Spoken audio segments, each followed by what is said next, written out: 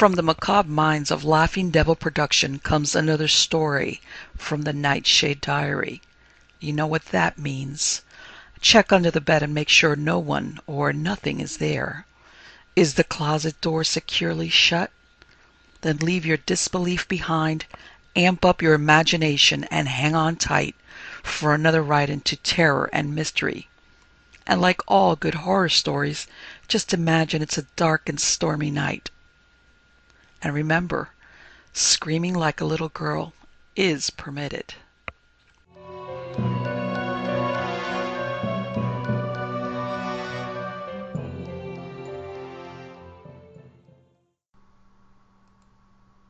The Half Haunted by Gans T. Field. I went into a house and it wasn't a house. A. A. Mill.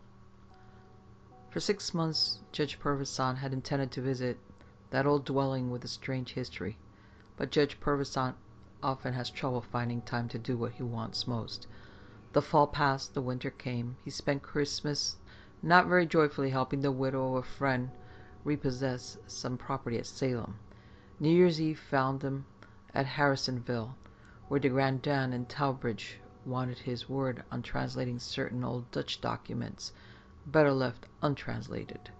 Heading west and south toward his home, he passed Scott's Meadows, and though it was nearly dark and snowing, he could not resist the opportunity to visit Criley's Mill then and there. A druggist on the little main street gave him direction. The judge drove up a steep, ill-paved road, then between hills crowned with naked trees. Eventually he came to an old quarry road and followed it to here. Across a rapid brown brook, a creaky bridge led to the place. By the last rays of the sun he decided he had either come the wrong way or come too late. He had heard of a tall, gaunt building, the ruins of a mill house, a place 200 years old that looked 2,000. This was almost the opposite, quite new, of brown shingles, low and rambling, with a screened porch and wide windows. The place should have been cheerful, but it was not. Purvisant drove across, got out, and knocked at the door. Snow began to shimmer down. Lights went on in the front room, and a man opened the door. He was small and slim, with a gray forelock and a lined, shrewd face, reminiscent of the late Will Rogers. He wore a smoking jacket and slippers. "Yes?" he half challenged. "Excuse me," replied Purvisant, hunching his massive shoulders, "but is this Criley's Mill the haunted house?" "Haunted?" echoed the man on the threshold. "Why, I don't know." There seemed to be only one thing to say. Purvisant shook snowflakes from his tawny mustache and said, "I'm sorry to have troubled you. I seem to have made a mistake." At once the other changed his manner. "Oh, no, sir, no mistake. This was the place. You see, I built where Criley's Mill was. Just finished and moved in on Thanksgiving. Look here, won't you come in? I'm sorry if I was abrupt. Just nerves. I didn't know who might be coming to my door, so far away from everything." His gaunt little hand caught at Purvisant's big one. "Come in, sir. Or wait. It's putting on to snow. I've got a double garage around back. Want to slide your car in with mine? Then we'll have a drink, maybe a bite to eat." He wanted Purvisant to stay. The judge gazed at him with big blue eyes, deceptively innocent. Then he nodded and said, "Thanks, I'll be very glad to stay." After stowing the car, he returned through the snow. The little man still waited at the door to usher him in. "What did you say your name was?" The judge had not said, but he replied, "Purvisant, Judge Keith Purvisant. I'm interested in haunted houses." "And I'm Alvin Scrope, country editor, retired bachelor." They were in the front room now, a room designed to answer a man's prayer for comfort. It had cushioned furniture, thick rugs, bright pictures, plenty of light, a shelf of books. But, as outside, the cheer was somehow lacking. "You'll have to pardon me," said Alvin Scrope. "My houseboy left here New Year's Eve, and I'm running the place alone for a day or so." From a side table he lifted a bottle of scotch and a siphon. Mixing 2 highballs, he gave one to Purvisant. "Snow's coming down harder. You'd better plan to stay the night." Purvisant laid aside overcoat and black hat. "You're very kind," he said, wondering why he had been half rebuffed at first and almost wheedled into entering. Alvin Scrope dabbed at his forelock. "Yes, sir," he said, trying to sound hearty. "I built this right where the old mill stood. How do you like it?" The judge fitted his big body into an armchair and sipped. "I don't know yet. I've only come. How do you like it yourself, Mr. Scrope?" Another dab at the forelock. "To tell the truth, I don't know either." He too drank before continuing.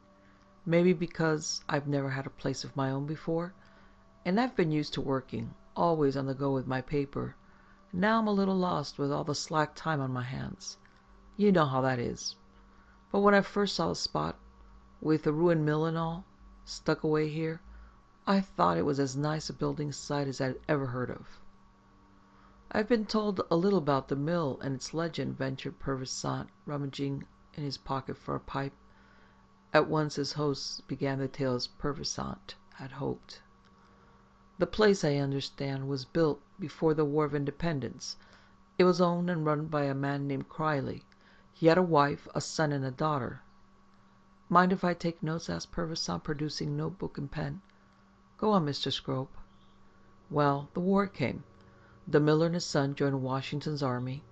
The British took New York, and there was a long, hard scrap to see whether they'd stop there or take the rest of the country too." Purvis Sant nodded. He knew that dark, desperate phase of his nation's history. After that first disaster to American arms, the fighting had taken on the somber complexion of raids, ambuscades, betrayals. Considerable savagery on both sides. Nathan Hale and John Andre, two fine gentlemen, hanged like felons. Thousands of other tragedies. All the New York area, including this part of New Jersey, stuck full of grim deeds, giving rise to creepy tales. Scrope went on.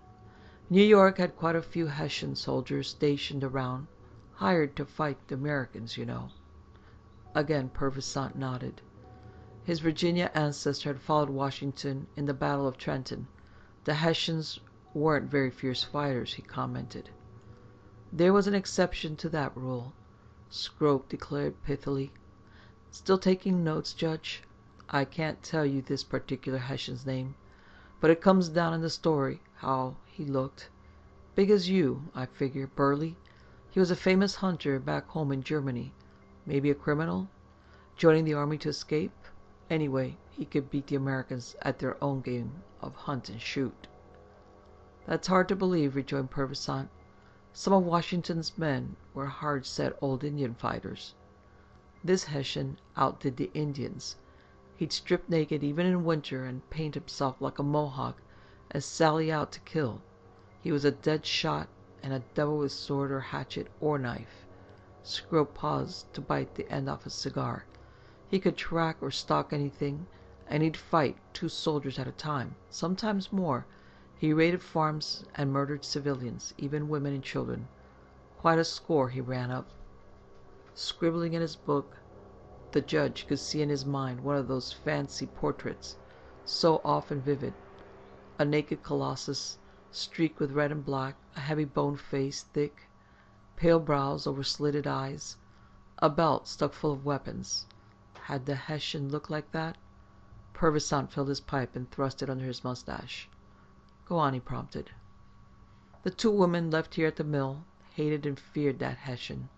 They plotted against him, pretended to be British sympathizers, and scraped an acquaintance." "That was nervy of them," commented the judge. His mind's eye showed him new pictures. Probably the daughter made the overture, buxom, rosy-cheeked on a chill afternoon. She managed to encounter the man of blood on a country lane. The Hessian would be a heavy-handed gallant. His broad, tough face grinned admiringly. The rural beauty, trying not to tremble, would venture a return smile, a curtsy. "They invited him to dinner," Scrope continued. "He put on his best uniform. Strange that Hessian butcher would look in full dress. White small clothes and gaiters modeling his brawny legs, the red coat with white facings and shiny buttons cramping his barrel torso. How out of place the powdered hair, the tall grenadier cap. but Scrope was getting on to the climax. When he sat down at the table, one of the women, mother or daughter, the story disagreed, stuck a serving knife into his back.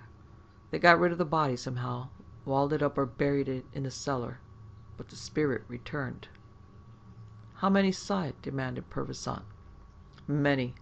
The mother died of fright and the daughter jumping from an attic window before the year was out.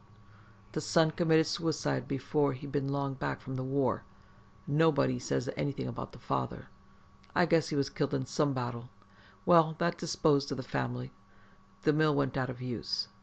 There's lots of newer yarns. A girl from Scott's Meadow yonder stayed one night 10 years ago on a dare. Next morning she was roaming around, too crazy to talk. And you bought the place? Yes. Tore down the old mill house and rebuilt on its foundations. Shouldn't that lay any ghost, Judge Purvisant? Most rebuilders prefer to burn the haunted place entirely, said the judge. However, that depends on how much they believe in ghosts. I take it that you don't laugh at these stories. Scrope almost bit his cigar in two. Would you laugh, he asked, if 2 houseboys quit on you inside of 6 weeks? If something followed you all around your cellar? Something cold and sneaky that wasn't ever there when you turn around? If you fidgeted all the time, like at a play by Ibsen or a story by Poe? It's no laughing matter, Judge. Purvisant leaned forward. You imagine disturbing sights and sounds? Right. Never quite see or hear them, just a whisper, a shadow in dim places, when I'm all alone here. I wish, and Scrope grew somber, that I belonged to some classical old church. A priest with bell, book, and candle would be mighty comforting. Just so, agreed Purvisant. It so happens that I know an old formula of exorcism. I'm not a clergyman, but I offer it for what it's worth, as charm or psychological clearance. Scrope frowned and smiled. The subject was new to him. Purvisant made haste to be logical. I'm not trying to make an occult convert out of you, Mr. Scrope, but it seems that a symbol or ceremony might serve as rationalization, a psychological peg to hang your worries on and forget them entirely. Right as a rabbit, cried Scrope, almost explosively. Go ahead, Judge. Do it. Purvisant set down glass and pipe and stood up. Scrope also rose from his chair. In so doing, he moved backward and stood almost by the darkened door that led to the rear of the house. Purvisant began solemnly. All ye evil spirits, I forbid you this man's bed, his couch. I forbid you in heaven's name his house and home. I forbid you in the name of God his blood and flesh, his body and soul. Let all evil return from him and his unto you and yours, in the name of the Trinity. He finished, and Scrope's face showed a sudden thankful relief, which went out like a light. Scrope's thin body suddenly gyrated, reeled. His mouth opened, shouting, Let go! Let go! He staggered backward to the door, turned halfway and braced himself against the jamb. He seemed to struggle with something beyond. Purvisant sprang toward him, and at that instant Scrope was walking shakily back toward the center of the room. His eyes were glassy, his lips slack, his face pale. Thought it had me, he panted. What? Demanded Purvisant, quickly pouring whiskey. Didn't you see that big thing with a naked arm and no eyes? Drink this. I saw nothing. Scrope drank obediently. Color returned a little. He spoke rapidly as one who convinces himself of a hopeful fact. My imagination ran away with me, didn't it? Did it? Purvisant filled Scrope's glass again. Plainly, Scrope was trying to save his nerves by chatter. Oh, it's quite clear, Judge. I've keyed up my imagination to what seems like reality. I was sure some sort of bogey, but if you didn't see it... If I didn't see it, Purvisant took up Scrope's word, there is still no proof that it doesn't exist. Scrope looked blank, and Purvisant continued. I take nothing for granted. This looks like the beginning of one of my adventures. But look here, Scrope suddenly went a little wild in his speech. You're reciting a spell against just that sort of thing.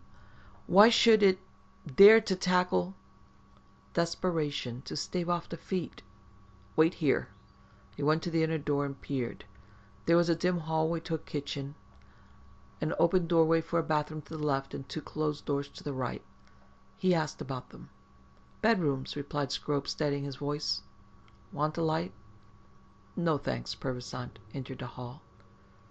It was like stepping into a fog, into the vapor, for instance, of many damp, filthy coats in a sealed closet. Purvisant snorted and walked quickly through to the kitchen, turning on a light. Breathing was comfortable there. The sweat dried on his brow and his tawny mustache. "All clear?" Scrope was asking. So far, the judge gazed around the clean white kitchen with automatic refrigerator and electric range. It was the most reassuring room so far. He walked back into the hall, then into the rear bedroom. "That's my room," Scrope informed him from the parlor door. Purvisant waited only a moment in the chamber, which filled the rear quarter opposite the kitchen, then into the hall yet again to glance to the bathroom. It was a fight to throw off the smothering spiritual weight hanging in the dim atmosphere. Finally to the closed door of the front bedroom. "Who sleeps here?" he asked, hand on knob. "You will if you stay tonight," Scrope replied, and the judge entered. In the first instant he thought he had been struck. His knees wavered, his brain swam and darkened. The walls, weren't they ruinous, flaking away, whirled around him in the gloom, but he kept his feet and his head groped for the light switch, turned it. He had been wrong. The room was quite modern, cream-papered, and should be bright, but the light was as murky as though it shone through smoke. A neat single bed, a bureau, an armchair. Now, could that arrangement cast such a deep shadow in the far corner? Or was it a shadow? The weight he had felt in the hall was doubled here, crushing him as a diver's crushed by sea-bottom pressures. The switch clicked, though Purvisant had not touched it. The light went out abruptly. Something pawed at him through the darkness. A hand. He saw it dimly, but not its arm. Was there an arm? Purvisant jerked away, but refused to retreat. And now a face hung in the thick dusk. A head anyway, for he made out the contour, not the features, but it must have a mouth, for he felt a fanning of tepid breath, heard a mumble that became a word of sorts. "Raus." German. "Get out." Purvisant stared at the hanging oval, trying to find eyes to fix with his own. Now another touch at his shoulder. Light this time, fluffy. Another voice so soft as to be felt rather than heard. "No. Stay. You came to save." The featureless head became more solid, and a suggestion of body was visible beneath, thick as big as Purvisant's own body. Wide planted columns that might be mis-shouldered legs. Again, "Raus." Purvisant back from the room, leaving the door open. He was in the parlor again, wiping his face. He felt better. Scrope, mixing more drinks, looked at him questioningly. "You felt it too, huh?" "I felt something. For a moment I saw." The judge paused to marshal his thoughts. "Who has ever slept in that front bedroom?" "Nobody. The houseboy, before he left, had a lean-to off the kitchen. You're inaugurating my guest room tonight, Judge. Here, have a drink." They touched glasses and drank. Then they crossed the heavy aired hall to the kitchen. Scrope quickly cooked a meal. Simple but hearty: hams, eggs, home-fried potatoes, strong coffee. They ate at a white-top table. Purvisant acted as though fear had not come to him that night. "I suggested that the Hessians weren't good fighters," he observed, holding out his cup. "But they were Germanic, and Germany has been the home of witches and devils. Read Faust, read Phantasmagoria, read the Brothers Grimm, and in a file of old New York, out of print now, I found a story of how 2 Hessian soldiers bewitched a Manhattan farmer." "True story?" "It's in the reminiscences of George Rabelais. That's a respected name in old New York history. Rabelais claimed to have seen it happen. Yes, and other Hessians, settling in Pennsylvania and New Jersey, worked magic." "Of course. Look at that Headless Horseman yarn of Irving's," contributed Scrope. "Judge, you've got something. If that spell you recited, I wish you hadn't, for it didn't work. Purvisant looked earnestly at Scrope. I didn't finish. It must be said 3 times, an hour apart. He drew out a thick gold watch. And an hour has passed. Or nearly. Quite steadily, if not casually, he walked into the hall. Scrope came out behind. Again Purvisant felt the baleful weight and closeness. Undaunted, he began to recite for the 2nd time. All ye evil spirits, I forbid you this man's bed, his couch. I forbid you in heaven's name his house and home. I forbid. It had come heavily, noiselessly out of the front bedroom, a hunchback hulk of it that straightened and showed itself as tall and powerful as Purvisant. The judge knew amazement, complete but rational. Even in the half-light, he made out only a silhouette, roughly human, vague at the edges, clothed or naked, he could not say. As before, a faceless head lifted itself on broad shoulders. Only the fingers of the hand were distinct. They spread, advanced. Thus his eyes summed up, while he kept reciting the exorcism down to its end. All evil return from him and his unto you and yours in the name of the Trinity. It blundered forward, clutching. The doorway was no place to fight in, not even if the foe was normal. Purvisant retreated quickly and lightly, for all his bear-like weight. Behind him, Scrope had run whimpering to the back door, tried to tear it open without unlocking. "Come on," Scrope was crying. "We'll get out of here." "Wait," called Purvisant in reply. "Look." And Scrope paused and turned back. "The thing's gone," said Purvisant. "It vanished before my eyes, as I retreated." He clasped his big hands behind his back. Something was wrong here, absolutely unconventional, for there's a certain unconventionality about demons and their ways. How often did the old books say that the best way to quell a spectre is to face it dauntlessly? Yet here was the exact reverse. The foe had faded only when he and Scrope fled. He glared at the empty hall, as though to read there an answer to the enigma. But the hall was not empty. In it was another pale suggestion, of shape, slender this time, and the softer voice he had sensed in the bedroom. Again, again. It too vanished. Scrope drew alongside of Purvisant, peering. "Judge, were you and I seeing things, both of us?" Purvisant actually grinned and shook his tawny head. "No chance of that, Scrope. People who see things don't see the same thing at the same time." "Group hypnotism," began Scrope, as though the word might be a comfort, but again Purvisant gestured a demur. "I believe in many strange things, Scrope, but not in that. Don't go back into the hall. Sit here in the kitchen. I begin to understand, to guess at least." They sought their chairs. Purvisant faced the door. "The old familiar situation, worn threadbare by writers of fantasy," he pronounced. "The murdered one haunts the place of his destruction." He stared hard into the hallway, wondering if he had really seen a stir of movement there. "Anyway, it's here, spiteful and harmful, able to attack." "That's right," nodded Scrope, sighing. "He appeared to me, then you, then to both of us." "Which brings us to point number 2. The spell is going to work." Scrope glanced up in almost prayerful eagerness. "You're sure?" "Not quite sure of anything in life or death, but this thing's desperate. It's trying to fight us. I gathered from what you told me that it never manifested itself so strongly before." Scrope was nodding eagerly. "Sure, it's been around here, a sort of edgy atmosphere that drove my houseboys away, but nothing like this. As you say, it's playing the game for keeps now." "It's in danger," replied Purvisant. His blue eyes remained fixed on the hallway. "So are we, but it's alone in its fight, and we have friends." "Friends?" echoed Scrope. "I saw another shape, or near shape, twice. It doesn't threaten, it pleads. It wants us to go ahead and win." Scrope gazed at Purvisant. "I think I saw it too, but if it's a ghost..." "Don't you realize that a ghost might want release? And other besides the Hessians found a tragic death here? 2 women, didn't you say? I heard a voice ask for the final repetition of my spell." Again it said. "Well," began Scrope uncertainly. "The spirits of those two women are here too," said Purvisant confidently. "The evil of the place is too strong to let them escape, even though they're dead."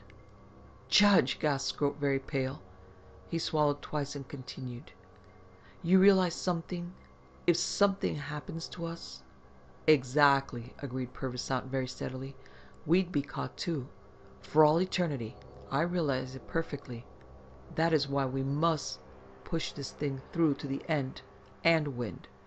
He rose again and went to the door. Foot on the sill, he leaned ever so narrowly in. Then he drew quickly back, like a spectator from the cage of an angry beast. "Still here," he reported, "ready for us. It, too, knows that the showdown's at hand." Scrope studied the doorway, eyes and lips hard. "I've got a theory. It stays in that part of the house, the middle part. Might it live in a cellar?" "Why?" asked Judge Purvisant. "Because the cellar, the old basement, lies only under the bathroom and the hall and that guest bedroom, with only a bit lapping under parts of the kitchen and—" "By thunder, you have it!" interrupted Purvisant excitedly. While Scrope stared, the judge fished his pen from his vest pocket. He began to sketch on the tabletop. "See here," he lectured as he drew. "Your house is sprawling.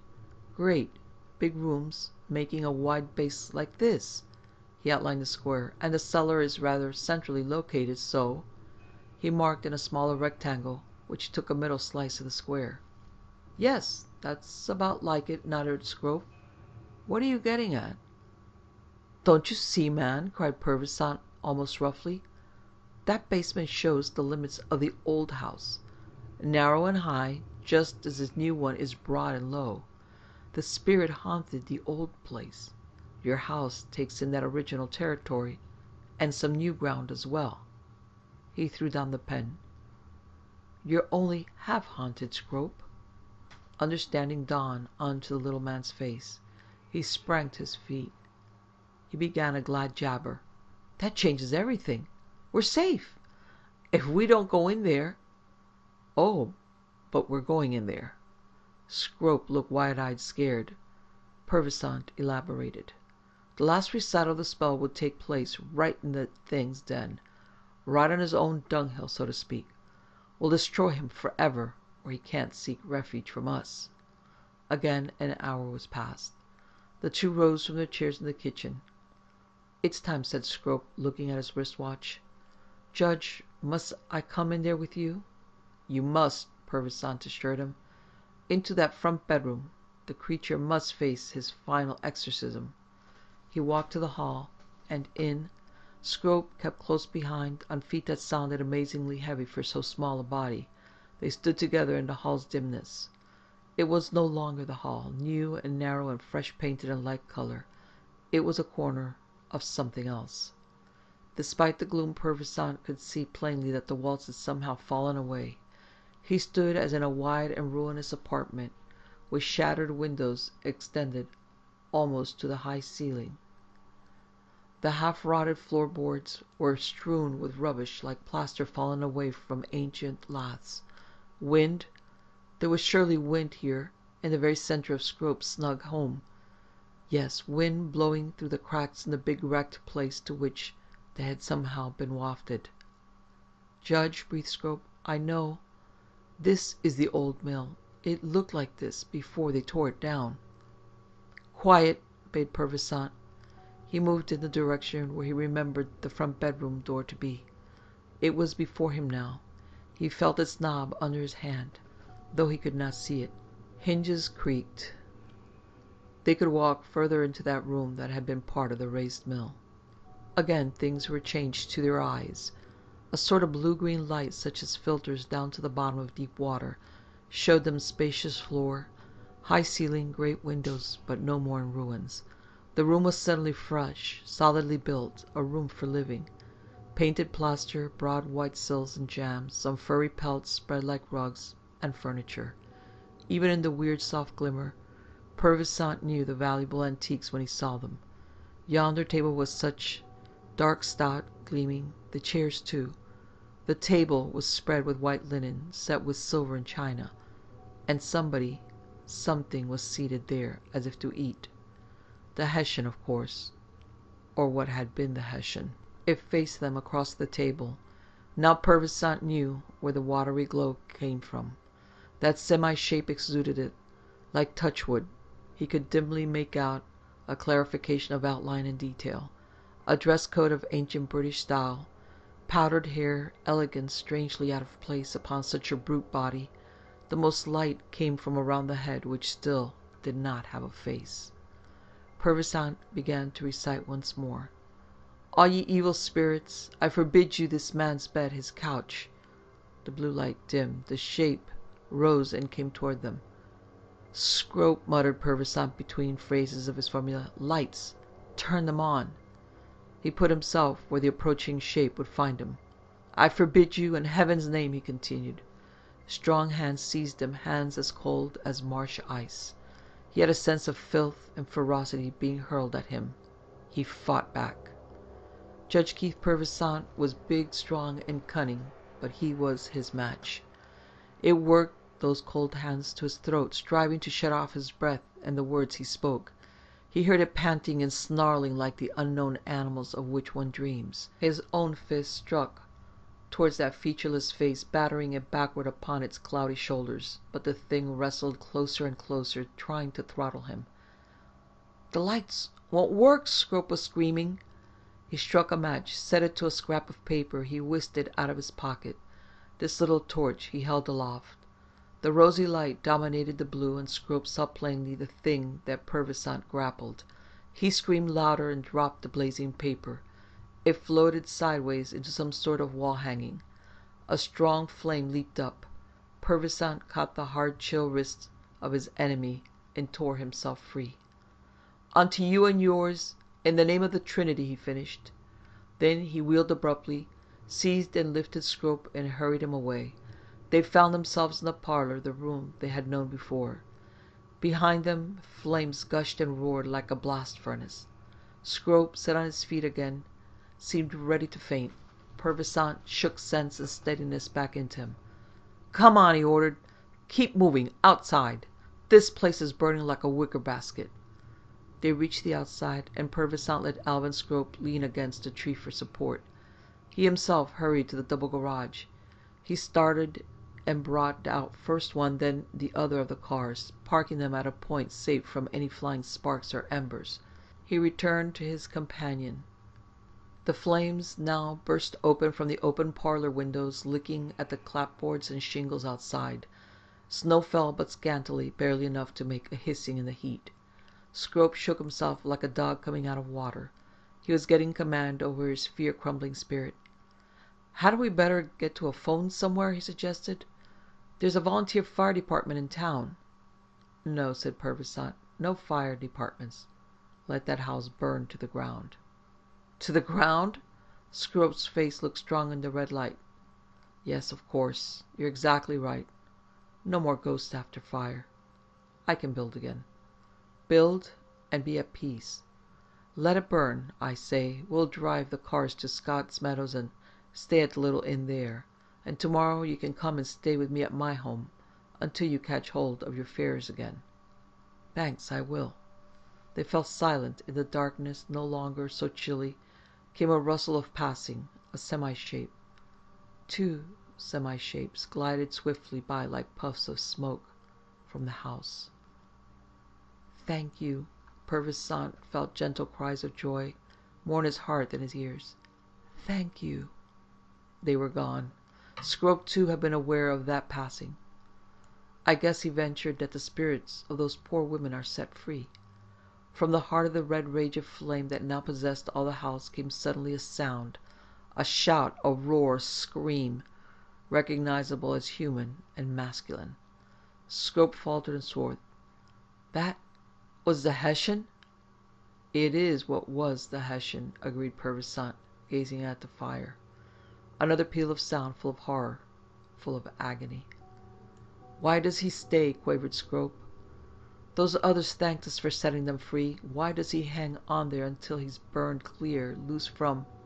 He broke off. I know, he said, gaining command of himself again. Purvisant turned toward him. What then? The women were killers, yes, but they killed for a good purpose. They knew they'd find some kind of happiness now that they're not held here. But, and Scrope too faced a fire. The other thing has nothing like that to expect. He hangs onto the burning den, because when he leaves it'll be for something much worse, finished Purvisant for him. Once again the suffering voice mounted up and shook the night. Then it died to a wail, a rattle. It died to nothing. It was silent. The flames flapped like banners of victory. They seemed cleaner and more joyous. Purvisant and Scrope suddenly shook hands.